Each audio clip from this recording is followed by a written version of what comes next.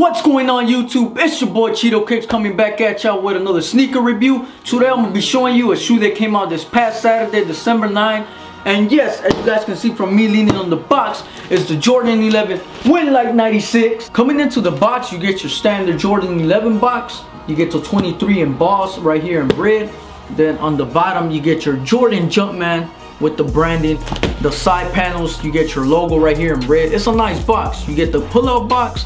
I got mine in a size 8. Retail for these was $220. But yeah, on this side, this is where you pull it out, slide out. Then you get your ring right over here.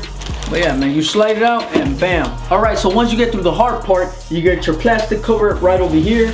You get the number 11 and Roman numeral numbers. And then you get that saying that says, Tinker made them shine, Mike made them fly, you made them iconic. Here's a dope plastic cover right over here. Now let's get to the shoe. So first you start out with the carbon fiber paper, y'all already know. You get an extra sheet of paper over here for protection. And then here's the shoe itself.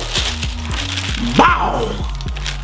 So coming into the shoe, the first thing that you notice is that bright red color that stands out. And it's just a nice, beautiful shoe, man. Since I seen it, I knew this was an instant cop. Anything in red or blue, it's a must for me. Those are my favorite colors. Coming into the shoe, you get that premium pattern leather that stands around the shoe to give it that glossy, shiny look.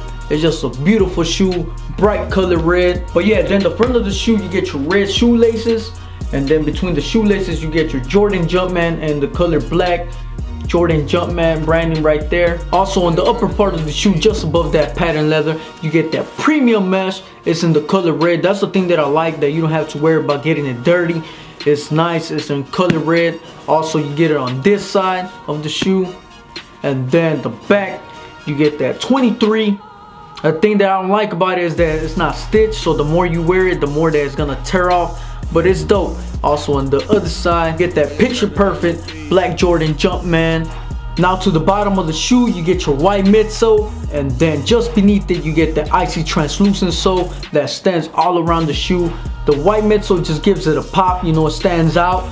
But that icy translucent sole, man, it's just buttery nice. Coming into the bottom of the shoe, you get your carbon fiber right over here, and then you get your hints of red, and then the icy translucent sole with the Jordan Jumpman. It just looks nice. People, don't be afraid to wear your shoes. Wear them, man, rock them. Overall, I'm really happy with this cop, this Jordan 11 Win Like 96. I knew that they were gonna look better even in person, but man, it's just a gorgeous shoe. But yeah, like I said before, this shoe came out December 9, this past Saturday. It retailed for $220 plus tax. I got mine in a size 8. With this shoe, I just recommend you go true to size. Unless you got like a wide foot, maybe go up half a size. But that's up to you. But look at it again, man. It's just a nice, beautiful shoe. It looks nice. The Jordan 11 Win Like 96, you know, to commemorate Mike's big win during the 96 with the Bulls, the dynasty. But it's just a nice, beautiful shoe in the bright color red. You can match it with anything. Also, I don't understand why a lot of people were hating on this shoe. I just don't see it. They were saying that it was a GS general release, but y'all should be happy because it just makes it easier for us to cop it. You know, if it would have been limited and we would have not get it, we would have been mad.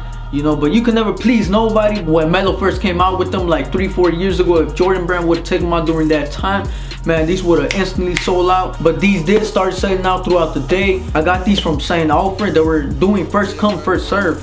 When I was in line, it wasn't that bad. There was about 5 people in front of me. I waited about 20 minutes till 11 p.m. till they opened. But it was an easy cop. I know Foot Locker was doing raffles, so basically if you didn't get picked, there was no way you were gonna get them. But if you had the chance to buy it, I suggest you would have bought them because now they're above retail. You know, you can't find it for retail. So to wrap it up, comment down below. Let me know if you guys like the shoe, if you love it, if you guys copped it. Also, don't forget to like, comment, and subscribe. Like always, it's your boy Chido Kicks. Thank you for watching and stay tuned. Don't go anywhere for the on-foot part of the video.